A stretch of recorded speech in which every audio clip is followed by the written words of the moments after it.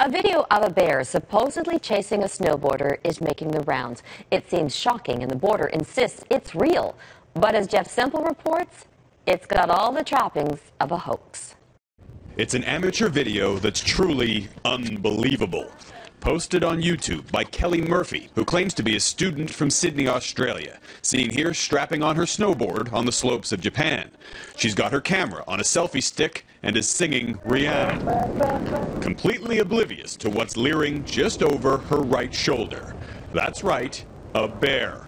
Her headphones on, Murphy apparently can't hear the animal growling and charging right for her. Murphy says she was at the ski hill with some friends, but they were doing lessons, so she went off by herself. It wasn't until much later, she says, while reviewing her snowboarding videos, that she realized a bear had been chasing her. OMG, she adds, I nearly got eaten. Be careful, people.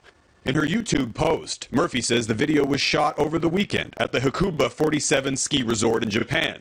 Asian black bears frequent the village in the summer and are known to be aggressive. Check this out. The video quickly sparked horror and captured headlines around the world. But it wasn't long before social media sleuths smelled a fake, sparking an international debate over the video's authenticity. Some noted how the bear conveniently disappears from the shot before changing position. In one frame, the bear's back even appears to split in half. Our eyes are pretty complex, and if we can visually look at something and something just doesn't feel right or just doesn't seem right, that's probably the case.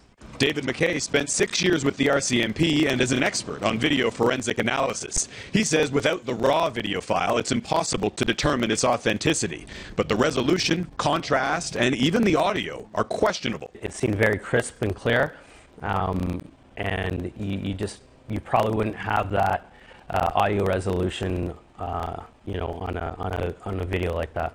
He says this video reminds him of another. An eagle swooping down and snatching a toddler from a Montreal park. The viral video horrified millions in 2012 before being revealed as a hoax by 3 animation students. Whether this video proves to be another prank, social media can't bear to wait. Jeff Semple, Global News, London.